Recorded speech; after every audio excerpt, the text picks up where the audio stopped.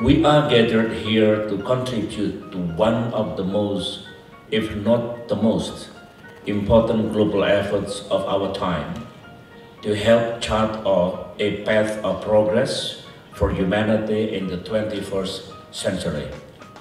We do not have a fancy title for it yet. For now, we simply call it the Post-2015 Development Agenda. How far have we come, and what are the lessons learned? What are the remaining challenges? What more can be done? Where did we falter, and where did we do well? What are the new development issues? What I'm expecting is that this is not one of the event. This is initiation of the process of genuine consultations with different stakeholders. I like to look at long-term solutions to long-term issues. So I'm most passionate about the idea of improving the quality of education, and so improving the skills and capabilities of young people. I believe that that is the key to everything. That is the key from getting us out of poverty, getting the key of later than dealing with issues of even diseases or even gender equality and everything. People with a higher education and higher standards of living would tend to then live more peacefully and with a more, sustainable economy. I think the most important thing is the criteria is about, first is about equality for all. And within that we have to agree on how the goals can create a safe space for humanity to continue. So equality and safe space, which means that we have to tackle the environmental degradation, we have to tackle of how we use the natural resources and so on.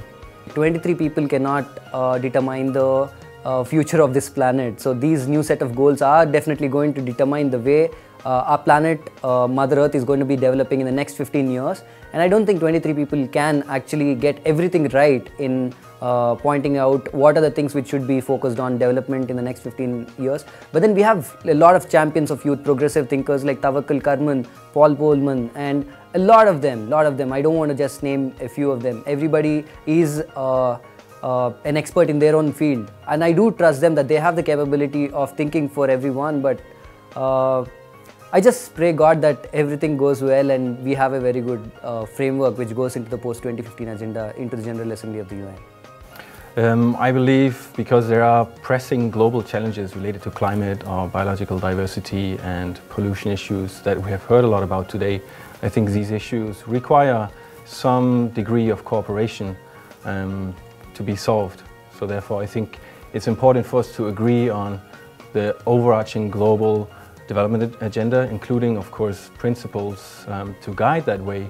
But then again, as we all have quite specific national concerns related to our development, the specificities will differ.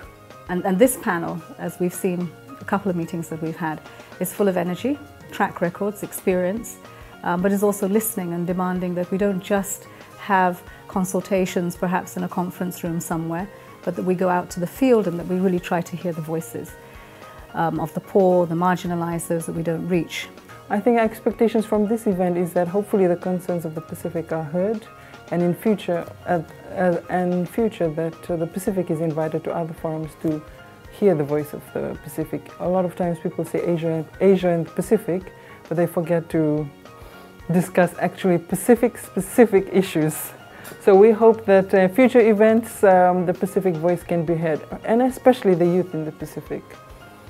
I suggest that women have more seats in decision-making process, and especially with mothers, because I think mothers can really give a good feedback of, what's not only good for their gender, or let's say like for girls and female, but also for their families. So I guess that, mothers really give good feedbacks on different aspects of development. The gender is a cross-cutting issue. Whether you're talking about education, health, environment, we need to see how each of those indicators, how each of those issues are impacted by women. What is the percentage of girls that go to school? What is the percentage of women that have access to proper health care? If we're looking at creating jobs in a certain sector, What are the percentage of women who are in that sector who have access to that? Women need to be at the forefront. We need gender equality to end poverty. Rather than say, reduce poverty and so forth. Okay, poverty you reduce $1 or $2 a day. What about people living, at about $3 or $4 a day that are not really better, only slightly better than those, and they can always dip down in cases of natural disasters, something that is beyond control.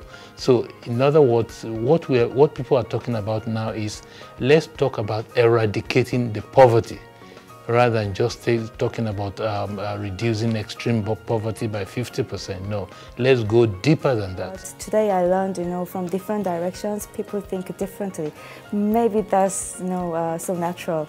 But from the government sector, I could see the different directions in between traditional donors and emerging donors. And the new donors like Korea is in between, and the recipient governments, they are having different ideas and different directions. And even for the civil societies, they have different directions among themselves. So I think this is quite a lot of learning for me as well. In the past, it's like, solution, one solution for all. But today, one size fits all doesn't exist. For the Millennium Development Goals, it's for all of us. It's for all countries. It's not for one section. It's not only for developed countries or for developing countries. It's for all of us. So let's join the hands. Let's work together and formulate a universal goals and a target which is applicable, practical to all of us, with a united goal is for common development and common prosperity.